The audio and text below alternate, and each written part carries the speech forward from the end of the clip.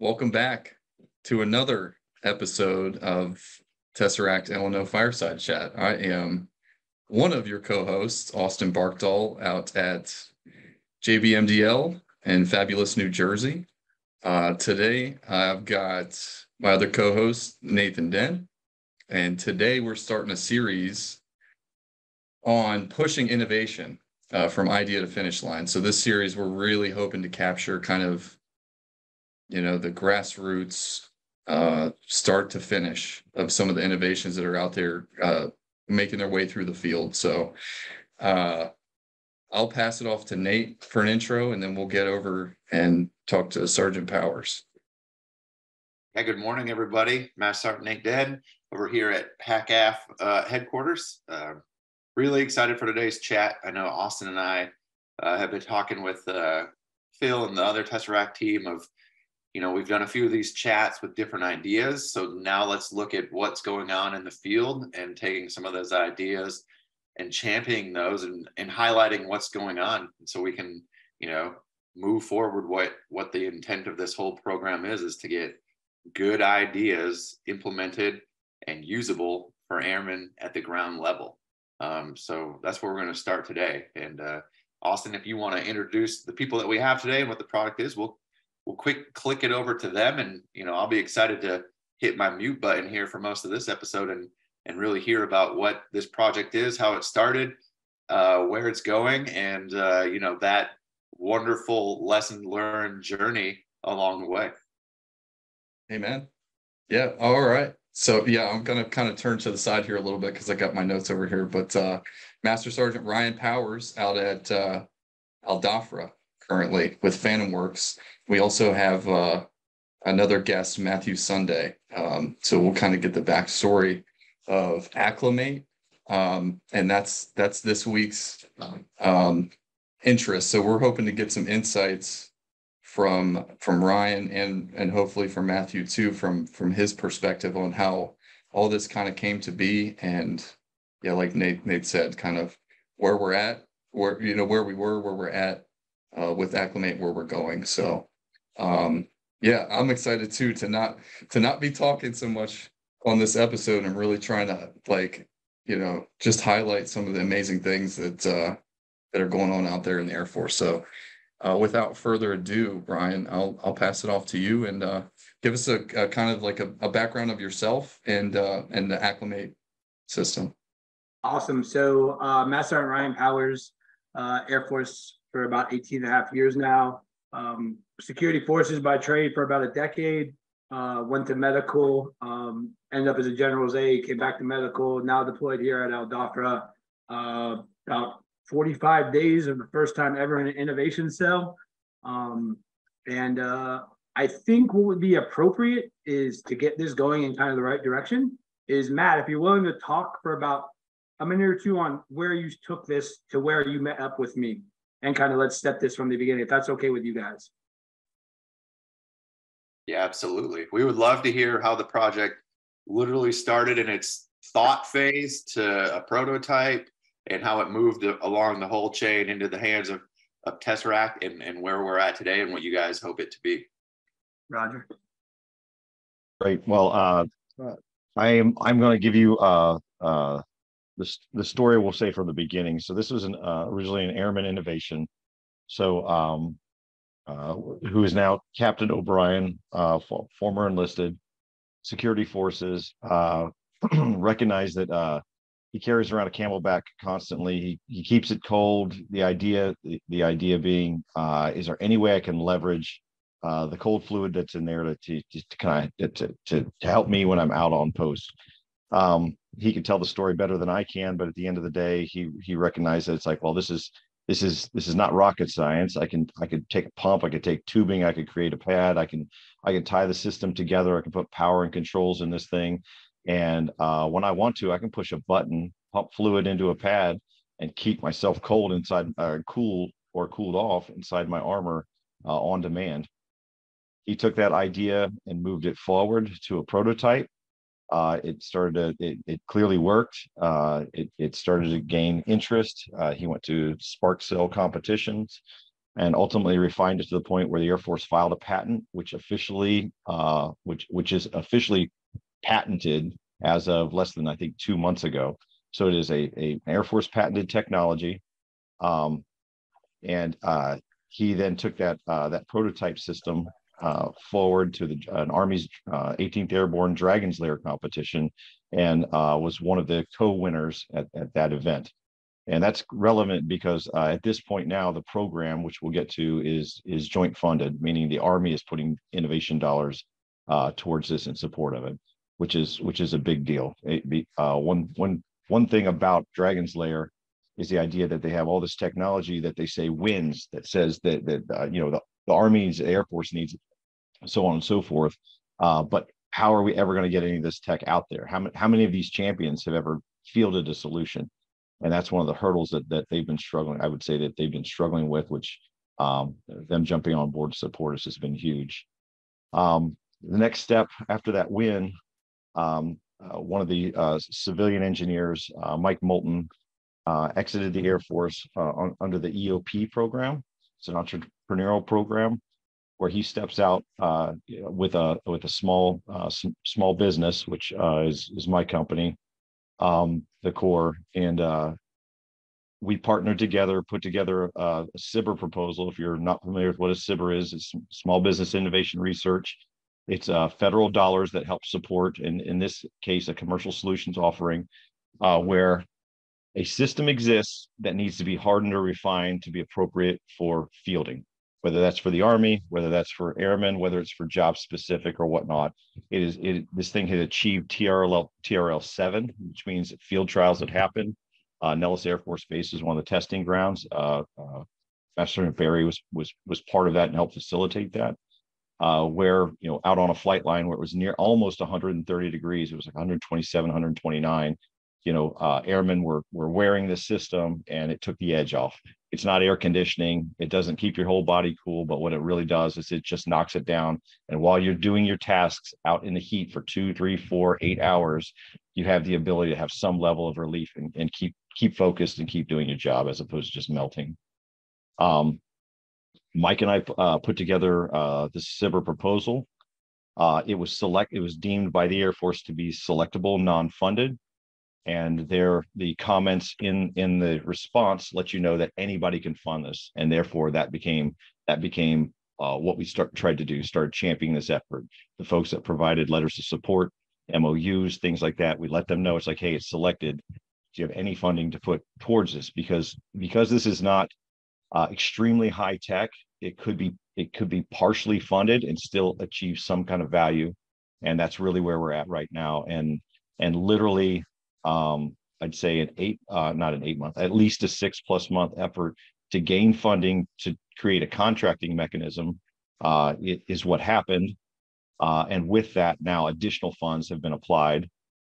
And one last part of this is my company is located in the state of Kentucky, who has a unique SBIR dollar match program.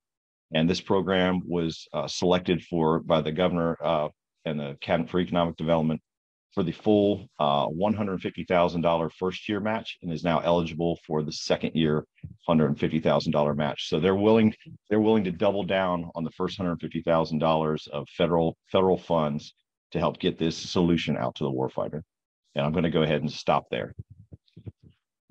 I'll take over. So basically what happened from there, just to get it in the military side, was basic story. So I sit here, I take over this innovation cell. I have probably zero clue about what I'm doing in innovation, to be honest with you, at this time, probably about 45 days to 50 days ago. And a security force member comes in and says, hey, look, we need something. The airman here is 100. I mean, we hit it last night, 125, not on the flight line, like 3 days ago. And the gate here, the main gate, had no shade, which we fixed that problem too in innovation, which is a pretty cool win. But so I was like, they pretty much needed something to stay cool. So I started doing the typical, like, don't know innovation, don't know Barry, don't know anyone. I'm literally like, oh, let's for this up and find something to buy that already exists, blah, blah, blah. You know what I mean? And I'm like, we'll just do it the normal way. And then all of a sudden, just how it works, man. She's in the chat, I think, but Dora Hernandez, walked in the room and was like, hey, I'd like to volunteer to Spark Cell. I have experience. I work with this guy. His name's Senior Barry. I say senior because he doesn't like that. It's soon to be Senior Barry. He can help you with something. There's been a vest that's been created. And I was like, what are you talking about? He's like, there's been a vest. And we would start doing the research. We call Phil Barry. We're like, hey, what's going on here? And they were like, yeah, they explained exactly what Matt said. Kind of that, it's here. This is where we're at. He's like, I have $40,000 for you, but your contracting office is not going to take it because it's not enough. And I was like, literally, Barry can probably attest to this. I was like, oh, don't worry. I got this. Never met my contracting office in a day of my life, man. But I'm going in here and I'm just smoothing. And I'm literally like, look, I have this thing. Will you take on a SBIR? A SBIR. And the guy was like, what's a SBIR? Sergeant Merritt, which I wish he was here. He's like, what's a SBIR? And he kind of knew a little bit. Obviously, he knew AFWorks. They deal with contracts. He kind of knew. But like I've talked to you guys a little bit, he got the innovation eyes. I call them the innovation eyes. It's the interest, the what. How can I do this? Can I do this in my own will? So his wheels just started spinning in his head. And he was like, what do I need to do? And I was like, well, let me talk to the command. Let me understand this. So I talked to the command, briefed him a lot, numerous times. At one point, they had to send a letter to Philip because they thought I was stealing money from the United States Air Force. They thought they couldn't imagine that we were somehow finding money that was out there to fund technology. So we got the money. We put the $40,000 on.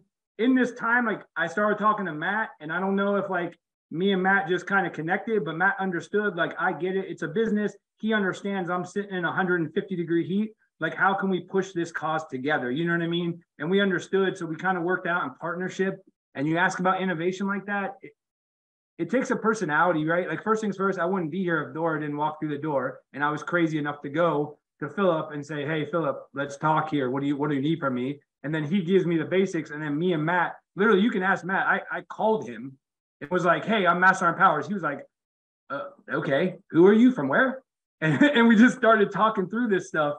And we started talking, and I kind of went into like a little bit of dealsmanship here. I was like, we'll play this game, you'll play that game. And there was a little bit of that, nothing bad. And we just drew this bond. Like, it's all about it. Like, Tom and we've talked like through briefings and stuff. And me and Matt have talked numerous times. We texted and conversated how we can do this right. And pretty much got to the point where we sent out one vest as a show and tell. So I can show it to you right now just to go a little bit. So here is Acclimate. So it's pretty much the vest. I'll go sideways. I'll back up a little bit. So camelback, normal camelback, 2 tubes. One goes into a pad, kind of like the heart chamber in one side, out the other, back into the camelback. As a great man I know says, it's a 10-pound product in a 5-pound bag. We'll change that sooner than later. That's a work in progress. So we just started talking. He sent one out. I finally was able to convince the command to take the contract and everything like that. And now we have the contract, and we started this process. And we had one come in, started showing it to people. We can talk about that a little more as you guys have questions. I've put it on like 7 career fields. I think it's been like 12 airmen now. We can go through all if you guys want some of their feedback on that. And so we got the one, and then the one turned in, if you can see behind me, the one turned into 6. So now we have 6. Those 6 of them will be going on to the defenders. So one, I'm able to help them stay cool right now. I get them the coolness, but I also get Matt the R&D he needs to take this across the finish line. And one thing I really enjoy about working with Matt and his team is there's an exit strategy. We joke about it, right? You hear big business. It's like, just keep giving me money, money pit, money pit, money pit. Like, me and Matt literally just had a meeting yesterday, and we're like, here's our steps, and here's our exit strategy to have a viable product by the Air Force in the next, I'm not going to say 6 months, but sometime soon, hopefully before the year's end. You know what I mean? I'm not going to put that on their team. They still got to do some stuff, but that's the gist of the process. I will say, you guys asked kind of like from the ground level what it looks like. Like I said, it's not easy. Like, me and Phillips had to talk me off the ledge like 2 or 3 times legitimately with how frustrating it gets talking to people on base about doing X, Y, and Z, and them not understanding what SBIRs are, understanding what we're doing here. If we give you money, why are we not getting anything back? You know what I mean? Like, those are things that are not common in Air Force lingo these days. So yeah, so that's pretty much where we're at right now. I got these in and we're about to go to town. I hate to say it, this is where it gets real busy because we're about to take these on the gates, test them, collect data, collect everything from that so he can develop some more and keep the process going so we can meet a deadline to produce to the forest. I mean, like I say, it's real talk. It's 100 and I got a day right now. I looked over on the phone. It was like 10 o'clock at night and it was 109 degrees. And if you've ever been a defender or done gate guard or gate duty or anybody in this heat, that is miserable. And this is literally a very simple idea that can save people from heat stress and just not enjoying what they're doing in the Air Force, you know? So it's taking a lot of passion, a lot of energy, the whole team here. It's just trying to figure it out, make it work. And we're keeping going. Like I said, this is where it really starts. So I'll leave it open the floor, questions or anything, anybody on the chat or anything they want to do. That's awesome. That's awesome, Ryan. Thank you. I'm a crew chief by trade, and I've been downrange several times, so I know the pain and the struggle that security forces and maintainers and a lot of other career fields face. Like, that's no joke. You know, they like, you know, in Kuwait, you'll have bushes spontaneously combust, Right. you know, just catch fire. You know, like it's hot. So that's awesome. I did. You kind of hit on something that we talked about, like, and I want to see if you could give us some more detail on when you mentioned that when you initially started talking to the command teams, you said I had to keep talking to them and keep talking to them. Can you give me and us some more on exactly what that was like, to really get that point across and to have everyone kind of find common ground? What was that process like?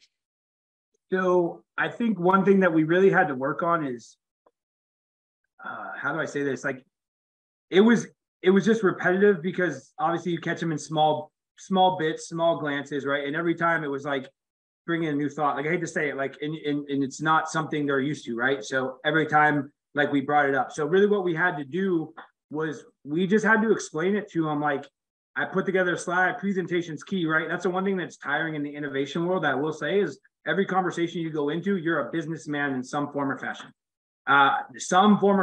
You're trying to sell something, right? And it's either your product, it's either funding, it's either this, right?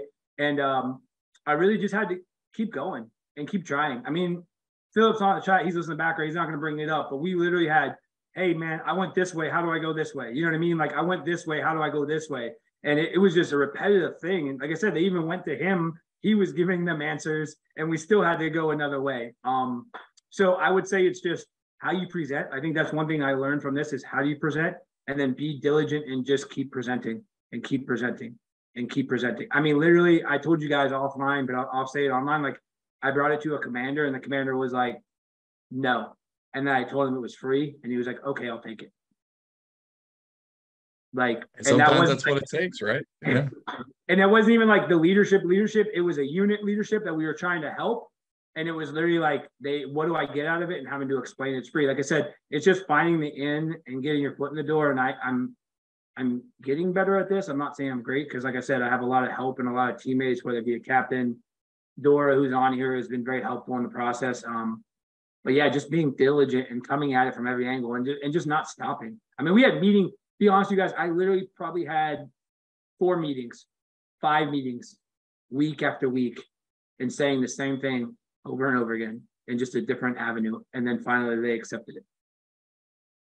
So it's not necessarily kind of just like an aha moment that you reach and you're just like, and everything falls into place and the stars align. It's like, first of all, it sounds like it was a network, right? So it was a huge combined team effort with multiple organizations, multiple people with the same amount of passion and dedication to innovation that you have. That's kind of the big takeaway that I get from that, is just to keep going. If you really believe in it and you think that capability is going to enhance warfighter readiness and make them more comfortable out there doing their job, it's worth it, right? The juice is worth the squeezing to keep pushing it. Oh yeah. And even, I mean, I always, like, I'm not gonna lie, like, I put myself, so I'm obviously in an innovation cell, right? And people walk in the door and they give me ideas, similar to a commander, similar to anyone in your position at Tesseract, right? If someone comes up and walks into my office and says, I have a great idea, and then disappears for 3 months, is it really a great idea? Is it really a need? Or another good thing is like I have people come in and say, I have a great idea for another career field. And then you go talk to that career field and you're like, it is a good idea. And they're like, I don't know what he's talking about. Where did that come from? We don't have that problem. So I just put myself as like, when people bring that stuff to me, I can only imagine that a squadron or a wing or a group, like I'm gonna be fair to them. People are bringing stuff to them every day. So if you're not passionate about what you're doing to push this, you're not, I won't say you're not going to get through. That sounds bad, but it's going to be a struggle. Like you have to be able to be passionate about it, and two, advertise it the appropriate way. And again, I wouldn't have done that without Phil, without Matt giving me terms and knowledge and stuff in business, Dora helping me out with, hey, here's how you explain things to people. Like it's a team effort, like you just said.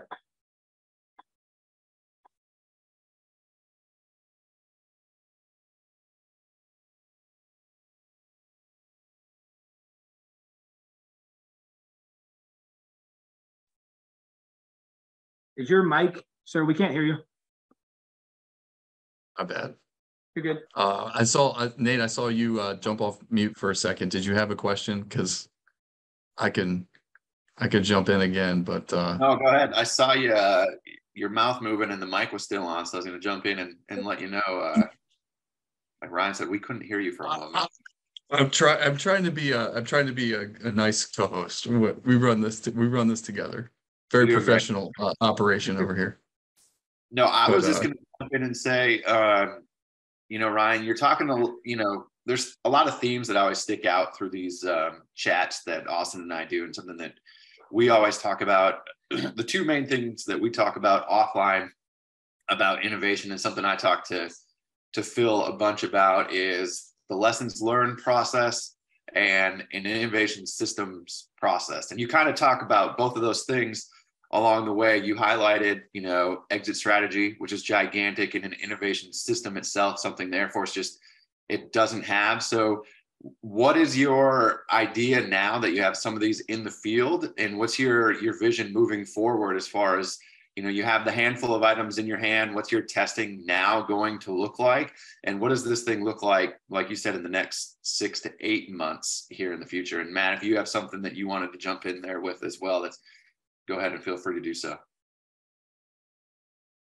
So let me jump in on that one just a little bit. So the SBIR program is something that I've been involved in for quite a few years, working with other companies and things like that. And one critical piece of why we threw our hat in the ring to go after this one was we viewed it from the beginning as something that had a finish line, meaning it's something that could be delivered to the warfighter. It was not going to be something that gets archived at the end of a program. Great job, you developed the innovation.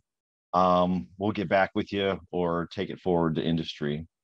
And one key piece to this success route, and I'm not going to harp on it too much, but I do want to mention it again. The state of Kentucky putting their dollars in, they're not dollars to do what you've said you're going to do in the SBIR. They're dollars for you to set up a company to be able to launch the product. Everything a SBIR can't pay for, they can, whether it's equipment, whether it's branding, whether it's advanced development. So it's got its own proposal, it's got its own tasks, but they're all intended to help you bridge what in the SBIR world, what's known as the Valley of Death, which everybody's kind of referring to it. All this innovation that doesn't have that extra little push, that extra little support system to actually get it there. And that's one thing, even in writing the SBIR proposal and stated in the SBIR proposal, this should be at its finish line in the embodiment that's being described by the end of this program. This isn't something where you got to go back out and start begging for more dollars. There's no reason this can't be there. Now, that being said, one of the pushes that is ongoing is, what's a near-term solution that we can give? So I don't need 100% perfect. What I need is something that is not going to break. It is ruggedized. It's understood that it's a first acquirable version. And how do you make it available so that people can get their hands on it? And again, that's what part of those Kentucky dollars are intended to be. And that's one output of this phase 2 effort that's slightly different than what you typically see in a phase 2, which is an intent for product even before the program's finished. We won't be that final embodiment, that third generation version of it. Maybe that's the end of the program. But that first generation program, if it can be acquirable, if it can make an impact now, then get it out there as quickly as possible. And we'll have those support dollars already in hand coming in from the state to help make that happen. And what's that delivery timeline? Like you said, 6 months, 8 months. It depends on how hard we have to push in different directions. And I will say again, this is very much a grassroots SBIR. It is partially funded at this point. The Air Force has put in money. The Army has put in money. The state is matching those dollars. But there are still voids in the task order and the objectives that have to be achieved within that SBIR. Those can't change. That's fixed. But testing and evaluation, iteration, all that stuff, and then compliance and all those other elements which are and design for manufacturing, those are not just trivial elements. Those are things where it's where the rubber meets the road to really provide something out there to the warfighter. Over. That's amazing. I had something real quick about that. Like, I'm sure a lot of folks in innovation pushing for something that has kind of come through the grassroots and not been fully fleshed out, and still requires some of that evaluation on the technical side, and it requires that funding. Like I've had personally folks tell me, key stakeholders are like, you've given me a car with no engine, or however they describe it. Like, you've given me 80% of a solution, but what the stakeholder really wants is 100% of the finished product that's sustained and ready to go and immediately ready to be implemented. As much as I would love to do that, what you just talked about, that Kentucky funding and additional kind of like the creative, not very, like, I guess what we would deem as like essentially non-traditional funding vehicles. Like, could you speak in detail on how that process worked? Because I'm sure that there's folks out there in innovation that might be able to benefit from something like that. That's just, even that to me is a new process. So you're talking about so this match funding. The match funding was part of the recipe even before writing the proposal. So they were on board with a letter of support, which again, when reviewing this, it's like these are competitive dollars as well, but you're literally coming to the table with the ability to match SBIR funding and innovation dollars on day one. Literally, this program has matching dollars before we've even got 6 weeks into the program. It's just game changing. And again, it was something we knew about early on. I knew I was going to compete for. The state of Kentucky even worked with us because we still did not have a financial award yet. We just had, it was right at the threshold. They allowed us to apply. They gave us a date. You have to have funding in by this date. We got funding in the day before. They said we can match up to the 150K as long as you get 150K on this by the end of June. We had 4 hours left in the end of June when we got the Army funds on contract. 4 hours left in the business day. Kentucky matched it in that 4 hours. It was a $210 add to the program with a 4-hour deadline remaining. That's how. So I don't know if I want to call it pushing limits or basically, yeah, it's almost like a high roller game, but we right at the very end, every single time we just barely get to that point. And again, it's because we're putting so much pressure on the system, and there's enough people that want this. It's not that money didn't exist. It was all the wrong color money until this was finally programmed, which now offers some latitude for O&M money versus R&D money and things like that. But again, Ryan's team built the boat, and at this point now, we're moving forward, and other people are jumping on to go for the ride.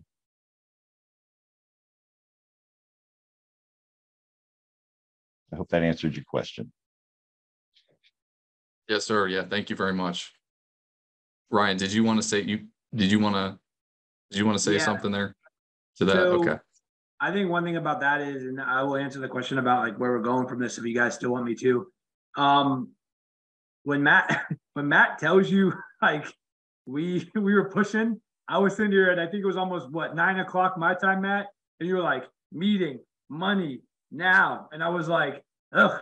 I literally took pre-workout. I was shaking during the interview, like during the meeting. I was supposed to go to the gym. I was like, okay. I was on the camera, like had the camera. I was like, oh, this is terrible. Matt's talking. And I'm just like, okay. But I mean, you just like we talked about, you got to go after it. Like we need the money. You know what I mean? We We know this is a thing. I mean, I know what I did. Put it like this, like I have like 3 or 4 sleepless nights here wondering what I'm doing. Phil will tell you, like, for real, like, what are we doing here? Like, are we chasing that thing that's not there, right?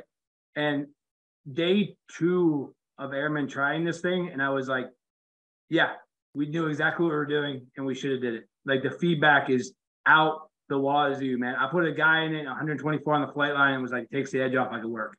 I had an airman actually tell his leadership that I can work just fine in a warehouse where the building had been, the AC had been shut off. The supervisor's like, hey, take a break, you're tired. He was like, no, I'm fine, I can keep working with this on. Like, you hear that and you're like, okay, we got it here. They knew it, Phil knew it, Matt knew it. Now we're just putting a little bit more meat to this thing, and it's just a matter of pushing. But yeah, when I talk it was deadline, like I'm not like, I literally was like, I need to go to the gym, and I was like, no, this ain't happening right now. We got to get money. But yeah, as for what we're doing with it, I know that was the question floated. What are we doing next? So Matt literally just sent out these 6. The first one that's been here, like I was talking about, the first one that's been here, I've put it on, like I said, I think it's been almost 7 career fields, 15 different airmen, and feedback's through the roof. I mean, we're talking dirt boys. I put on a group of dirt boys one day doing cement in 112, and all the dirt boys, one was like, this is freaking amazing. The other 5 were like, can I buy it right now? Is that a possibility? I put on the warehouse kid that I told you about working. His leadership ended up calling our cons and was like, can we just buy it right now? I just put it on you guys will laugh about this, and I even told Matt or Phil about this one. This happened today. I gave it to a vehicle maintenance troop. Their hangar had went dead with AC. It was 100 and I think 15 in there, and the airman took it off because he was too cold. Real talk, that just happened. They walked in, they were like, he took it off for like 30 minutes. He was too cold.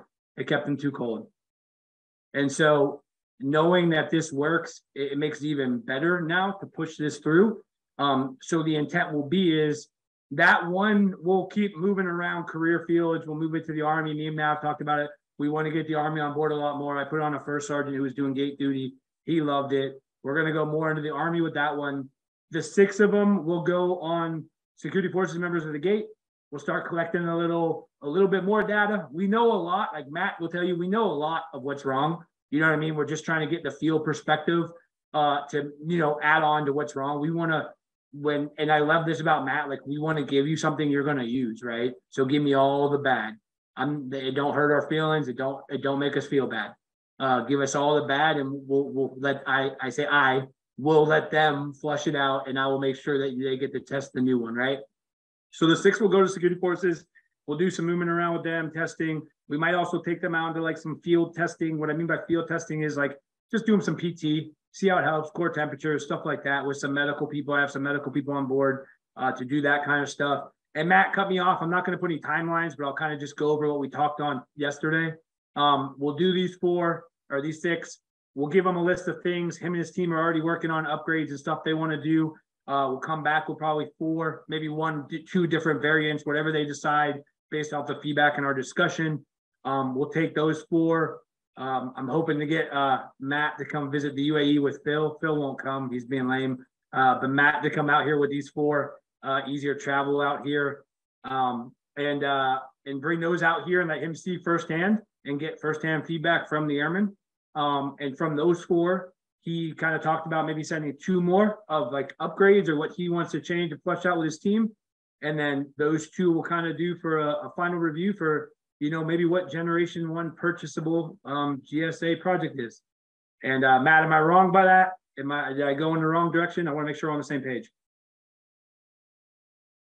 You described the iterative process that we need to go through. So yeah, I want everybody to know the bag he's holding and the pieces that he has, everything in there can fail, and it will fail because it is commercial off-the-shelf parts put together in a certain way. It has weak points, and we can pick plumbing, we can pick power, we can pick ergonomics, you can pick anything.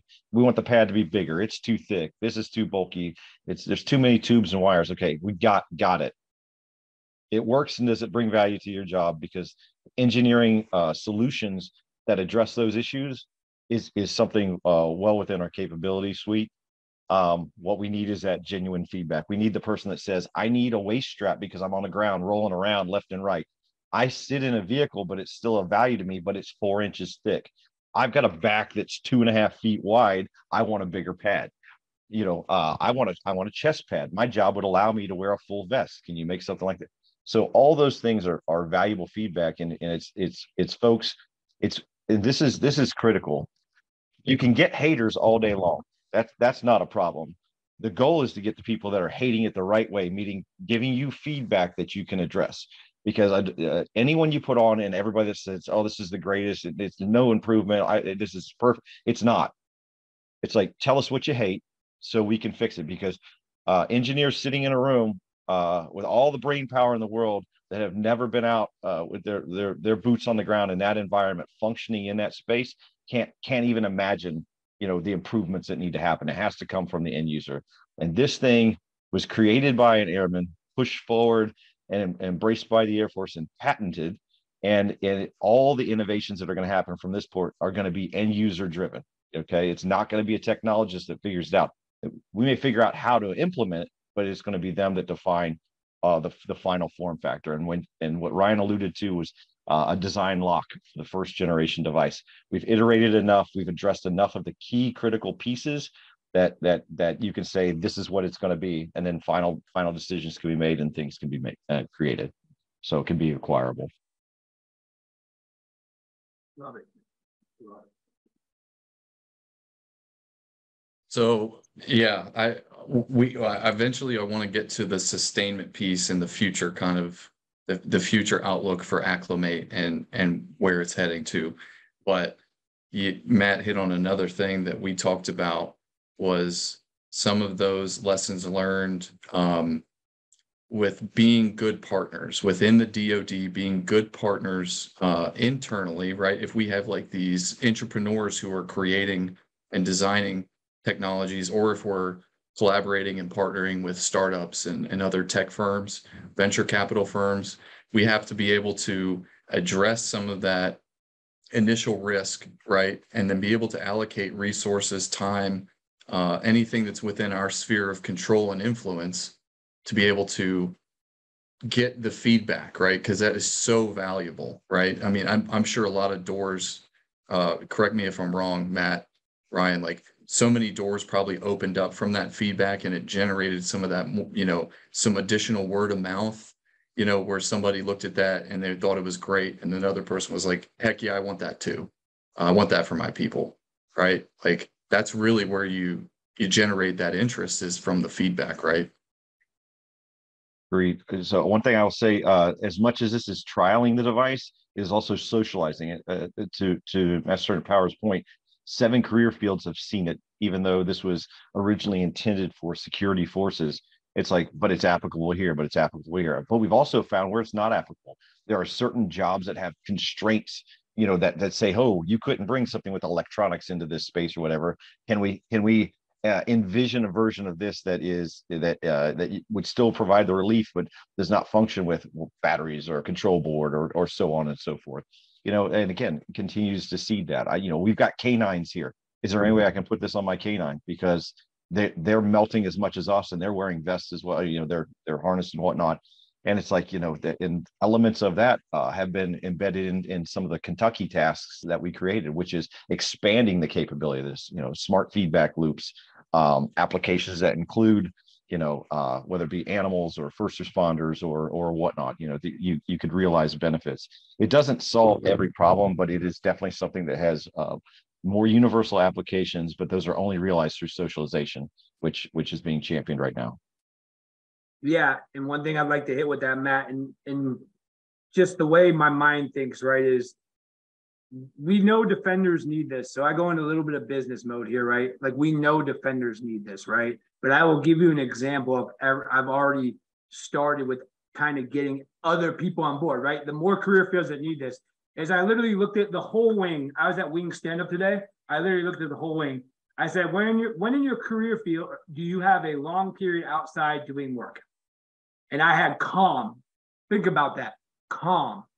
Calm looked at me and said, we have cable dogs who lay cable 2 to 3 hours a day in the heat. My commander will buy them for us right now because I don't want them to suffer. And I didn't even think comm was a player here. Like, you know, I'm like, comm, computers, indoors, they don't need these. And they came out and they literally, their one of their superintendents emailed me, was like, hey, we're laying cable on Thursday. Can we see it? Can we try it? Can we test it? You sure can. Let me know. And there are many career fields out there that I would never have thought, like, hey, this is a thing. And they're like, yo, we get out here 3-4 hours a day. Can we get it? And now I'm pretty sure I can get almost any career field in this space because we're hot. They understand they need help and they want to see it. So that's where I'm at right now, is let's saturate this whole place with Acclimate. My goal is, I haven't got there yet. My goal is, when we do wing stand up, I'm going to do the best I can for a squadron to say, hey, thank you for Acclimate, help my people survive. Because if I do that, I know I'm on the right path, because that brings us even more attention.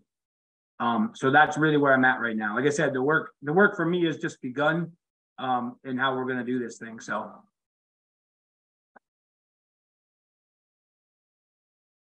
Yeah, that's awesome. Just want to say thanks again, guys, for coming on here.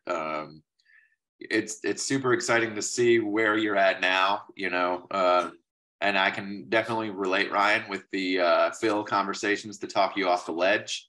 There have been many texts and messages offline to him to say, is this what it's like every day? So I think that's just part of being in the innovation space and trying to get a good idea moved forward. You know, it's a big forest with, like you said, a lot of good ideas. So how do you flesh that out to the appropriate people and get that buy-in? So with that being said, and knowing what you know now and the lessons learned that you've accumulated along the way, pun intended, what would your advice be to an airman or a lieutenant or a civilian on the ground now that, you know, in their heart of hearts, they have a good idea, something that, you know, is going to benefit the force and the people in it? What would your number 1 or 2 takeaway? What would you want them to know that maybe they aren't ready for, or they haven't seen yet that you've seen in the journey of this product? So, man, that's a question. Airmen to know. So one thing I think I take it from my side now, being an innovator, being in charge of this innovation cell, right? And just to let airmen know is, okay, let me put this a good way. People in the Air Force don't truly understand what innovation ecosystem is or cells.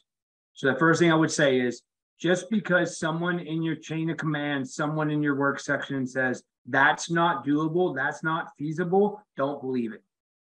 Don't believe it. I would say that's my number 1 word of advice, right? And great example is what I took over. And I don't say this bad, because the people I took over for, first of all, this thing's only 10 months old, right? Literally, I'm on month 11 of this place being around. And I said it very clearly when I took over. My goal was, and I thank Phil for this, and Matt and Dora and everyone on this place, my goal was to change the perspective of this place. This place is not a 4-wall room with 2 3D printers. This place is somewhere that opens up your world to a place where people can help you make your ideas become a reality, right? I tell commanders all the time, I never say no. We don't say no, because literally right now, and Phil knows this, I can make a call right now that Phil, I have the greatest idea in the world. And Phil is he's going to want me to explain it to him. That's understandable. But Philip's then going to go, I have this, and this, right? And so I would say to young airmen, don't listen to the people around you that are saying it's not possible, it's not a thing, we can't do that. Because literally, like, I'm not going to lie to you, when people come in, I'm like, this is how I start my conversations usually. If you had no rules, no regs, no commander, no one telling you nothing, and you wanted to fix this problem, give me what you got right now. And they start talking, and I'm like, you know, we can do that. And they're like, wait, no, we can do that too. But no, we can do that too. But how do we get this through? And I try to explain to them, like, if it's a legitimate thing and it works and it sees value in the Air Force, we will find a way. AFIs are only suggestions.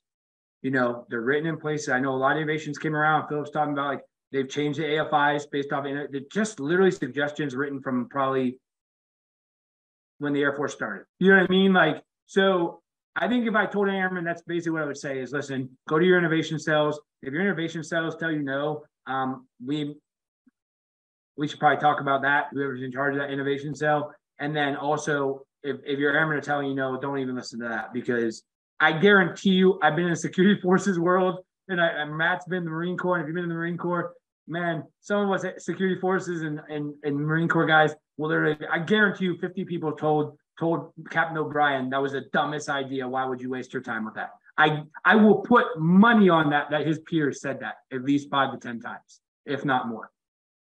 Because that's just the way people are, right? We've already done it this way. We can't go better. So I said it 3 times. Don't think anything is impossible. Like, that's really what it comes down to. And actually, I had a chief, my new chief who took over the wing, literally looked at the airmen on base, and this was a huge representation of innovation. And he said, we have an innovation cell. Don't tell me anything's not possible. He said, in your formations to your airmen, don't ever say anything is not possible until you step into that room and you give them an hour or 2 or 3 or weeks, and you let them work their magic with the people they know and go after it. And then when they tell us nothing's possible, then nothing's possible. Then it's not possible. So I think that's number one. Like, I want to expand on that, and I gotta watch, because I'm again, we talked offline. I gotta be careful, right? So when I tell you people don't understand innovation, right? I'm not gonna say titles. I had an individual call me, innovation cell, say, we have an idea. I say, okay, like I said, we don't say no. They brought me out to the unit, and I even told Philip this, he'll probably laugh. They brought me out to a unit, and no joke, they looked at me and they said, hey, can you guys make us a bigger table or buy us a table? And I looked in there and I said, can you explain to me the problem set? They said the table was too big for the room. And when I looked at the room and the table, the room was covered in crap that needed to be thrown away. It looked like pretty much a pigsty, and they wanted me to clean up their stuff. So, and I'll put it like this, leadership called me. It wasn't an A1C, it wasn't a staff sergeant, it wasn't a master sergeant. Their leadership called. That was a leadership directive to use Phantom Works, to use Innovation Cell for that. So the knowledge of what we are and understanding what we can do for them is lacking mightily in the Air Force. Yeah, innovation labs and spark cells around the Air Force and the DoD are not 3D printing awards outlets. It's not an outlet store. It's not a fix an internal housekeeping problem. Yeah. Or additional resources, right, that you can pull to go get people to work in your unit. Yeah, I mean, I literally no joke. I feel you, but that chief is right on the money, and that's the kind of mentality at those levels. I mean, they just have so much influence, right? They're chiefs. Like, there's no E10. You know what I mean? Like, we do need SELs and chiefs in the Air Force to really get behind it and tell that message to the airmen. It hits different, right? Like, it does. When you have somebody that understands, 45, 50 years old, been 25, 30 years in the Air Force, and has seen it all, right? Seen all the things that we haven't seen, and they have their own experiences, but have the wherewithal, that they can recognize that there is new things on the horizon, new things coming down the pipe that they don't necessarily know about, but that they know that their airmen can get after those things. Yeah. I mean, that's huge. Yeah, that's one thing. Like, the one thing I'll say currently about my current leadership in a great way is, and I have it written on this board back here, is it says SEL, safe, ethical, legal. That's your boundaries. That's what they told me. They said, whatever you want to do, as long as it's safe, ethical, and legal, I bless you to go do that. And that's literally where it goes. And I've brought ideas that Phil's thrown at me. And literally, I think at some point they think I'm either making this stuff up or I'm cheating. But I'm literally like, no, we're just networking through the ecosystem of people that are established out there. Because again, I think there is a lack of knowledge in that thing in the Air Force, like, of what innovation should be. And even like, I have a reservist. I actually use the reservist as one of my guys is a reservist. And he's an outside perspective looking in, and he's looked at me numerous times. He's like, Sergeant Powers, we're in an innovation cell. Does the Air Force know that? Like, he's like, and he's in the reserves. This is like second deployment. He's like, do do they understand what we're supposed to do here, sir? Because I don't understand why they just asked me to do that. And I'm like, oh, I'm like, guy, come on. Like, you know what I mean? Like, you can't say no, because the requests are pretty crazy sometimes.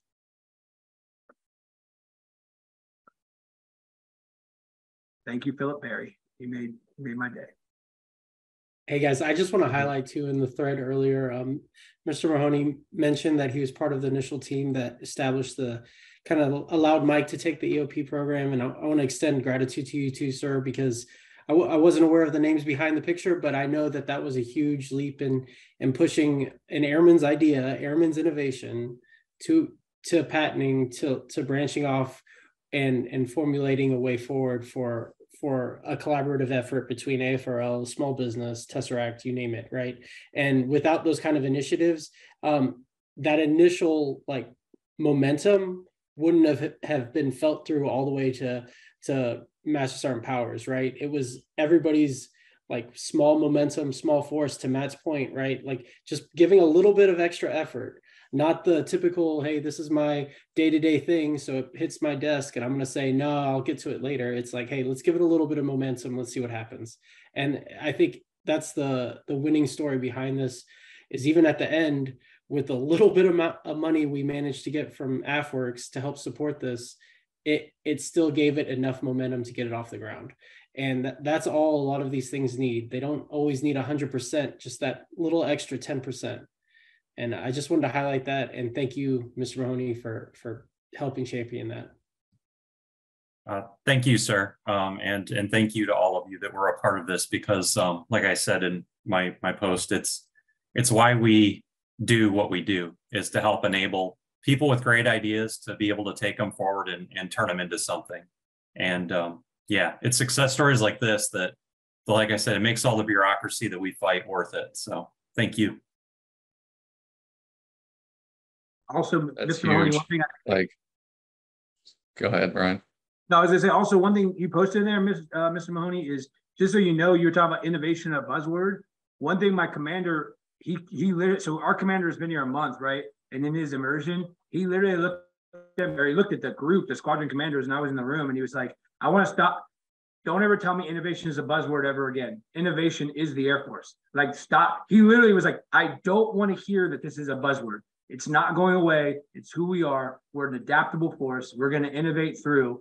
If I hear buzzword one more time, there'll be an issue. Like that's pretty much where he is with innovation, is stop saying it's a buzzword. But he's a good one. Hang on to him. Yeah. What I meant by what I said was that I see it get used by a lot of people in leadership, or even in the rank and file, as a buzzword. Like they use the word, but I don't think they really understand what it means. Because yeah, people will say, I want your, what they want is they want the problem solved. But then when you bring forward some crazy idea that's totally outside their comfort zone, they're like, well, anything but that. And it's like, that's not how it works. Yeah. So, yeah. No, yeah. It's it's a hard way in the innovation cell to, like, when you brief success all day, like me and Phil have talked about this, when you go up to like wing staff and everything like that, and you only tell your successes, and we've created this organization where you only talk about successes. And it's like, how am I supposed to get better if I'm not risking to fail? Like I actually had a project here with some people in the office, and they were like, if this fails, who's going to brief it? And I was like, I am. And they're like, well, it's going to give us a black eye. Bro, we're in an innovation cell. We're going to mess up a lot of things here, guys. Like we really are. Like we're trying things that are not made or created. If you think everything's going to be the golden goose, like we talked about offline that one time, it's not. Like there's only a few times you're going to come across an acclimate. You're going to come across a project kinetic cargo. You're going to come across these once in a lifetime, or, that are like, hey, this is a game changer in a one spark cell, right? We're going to mess up so much. And that's the one blessing that I kind of think that is just my personality. It's kind of helped this place, is like, I messed up. Sorry, sir. I didn't waste any money. Maybe I wasted a few dollars, nothing crazy in a prototype, or maybe I apologize. We'll move on to the next one. Like I'm not going to get my feelings hurt by that, or think that if they think below me, or they think I'm not good enough for the innovation. So I don't know, but that's just not who I am. So that's been a little bit easier with this kind of stuff. We try everything. Probably sometimes our own fault. Yeah, there's a good quote. It goes something like, I don't fail, I either win or I learn. Yeah. Facts. Amen. Amen. That's a huge thing. We talked about this. Like there is no failure in trying, right? I want to get rid of failure and just make it it's a learning curve. It's a lesson learned, and it's a way to make us better. Like innovation has never and will never be like a zero-sum game where we're always winning. That isn't how it works. I mean, that's not how even the smartest, most powerful, influential people running venture capital firms with multi-billion-dollar portfolios are not picking 100% winners. I mean, if anything, you're looking at 10 to 15% of them are the winners that generate the ROI to keep them going, right? You've got so much failure baked into your plan. We just need to get a little bit more comfortable with understanding how innovation truly works. So that's great. And thank you, Sean, for that. That is like, that's why Nate and I are here. And I'm so glad that we started this series to kind of like, I know we're getting close to time, and I want to give anyone any parting shots or anything, but that, again, just to reiterate, like, this is exactly why we started this series, is to highlight the success stories and bring them to the forefront, because it is a battle, and we're walking around with black eyes all day, every day. But it's worth it. So I appreciate everything that all of you have done to make this a reality and to make Acclimate what it is and what it will be in the future for the airmen, for the warfighters that are going to be using it. So thank you very much. Nate, if you have anything, I'm going to open the floor up here in a minute for closing comments, and go from there. Yeah, I got just to close, you already mentioned it, I love our involvement here in this space that you and I have, Austin. This part of discussing innovation and discussing projects along the way and the different points of their successes and then the lessons learned. I think that's an important avenue. And so to see where this project is at and hear where it came from, and to see where it's going to move forward here in the next, 6, 8, 10 months, that's pretty exciting. So we'll definitely earmark where we're at and see where this thing goes, and have you guys back and see the journey from now until where it ends up, because I think that's, the next step in this story. So with that, we'll open it up if there's any questions in the field or any closing comments that you guys want to make. I just want to say thank you again. I know everybody's literally around the world here jumping into this chat. It's really exciting for us to be able to have these conversations, and I just want to thank you for joining us today. I got one more, and unless anybody else has anything, I don't want to cut them off. Philip loves me because we could talk all day about this subject. I think so. I would leave everyone with this, and I know this is a podcast that's going to go out to a bunch of people. Like, again, I'm at 45 days in this thing, and I'll get a little like mushiness, but like, put it like this: I would have never got this without Dora Hernandez, right? I would never got here without Philip Berry. But in those processes and talking to these people, it was literally taking risks the whole way. Like, Phil had no clue I was. I think the first conversation me and Philip had, he was probably like, I don't know who you are, bro. You are the weirdest thing in the world. And I was like, yes, I am. Let's keep working. You know what I mean? Like, and he pushed me in the direction, right? And then even like when he brought Acclimate and I went and took a risk to talk to Matt easily could have looked at me as a vendor and said, bro, we don't talk to you. Like, give me money and move me along. Like, Matt could have did that. Like, I'm not saying you did that, Matt, but Matt could have did that. Like, but I took that risk there, right? Matt could have taken a risk in sending this product. He took a risk in sending this product out to me. And you know what I mean? And trusting me to make it champion through. You know what I mean? We're all taking risks from this. And the one thing I'll tell anybody in the innovation world right now, keep taking risks. Because none of this happens if I just don't keep pushing it. You know what I mean? And this won't happen without me, Matt, and Phil, and Sean, everyone who started this process. Keep taking that risk and keep pushing that. And we're going to continue to push that. And if you want to be a part of it, get in this environment and keep pushing it. I'm not saying beat the status quo, beat up the bosses, the old heads, all that stuff. That's not what I'm saying. I'm just saying, get out there, keep pushing this risk, accelerate, change or lose. We talk about in the big financial way. I believe really where it comes down to is changing the way we think and accelerating that process to the A1C, to the one striper, saying you have an answer to these problems, you can fix them for us. So I leave on that is like, just keep going in all of this, right? And you're going to fail, and just get up one more day and keep going. That's all I can say, man. This has been so much fun. My wife actually talked to me. She's like, I want you to come home, but I don't want you to come home because you are in a space that you are loving so much in right now, and I want you to stay in it. And so I would like to say thank you to the publicly, Matt and Phil and Dora and everyone on here. Like, yo, we wouldn't be here talking on this if it wasn't for you guys. It's funny, my name's on some kind of advertisement Philip put me on, and I'm like, thanks, guy, but like, I'm just a dude. Like Philip said, if you ever start sitting in this process thinking you're doing this stuff for you, I got a year and a half left. Acclimate's for the next 20 years. You know what I mean? That's for the people. Like, let's leave that legacy there when we all retire. You know what I'm saying? So if you ever get in this world and you're thinking you're trying to change it for yourself, you're probably in the wrong world, because you may never see it. So thank you guys again for having me. That's awesome. It's been awesome. Thank you. Thank you for coming on, Brian and Matt and everyone.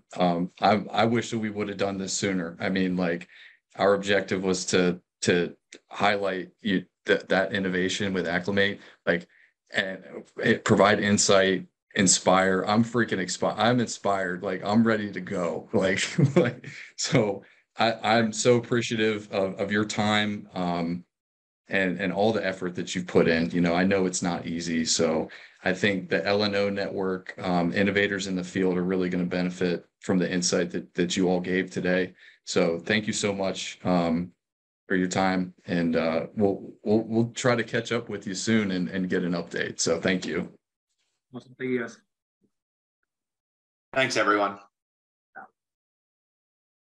Philip Berry's my hero. Don't edit that.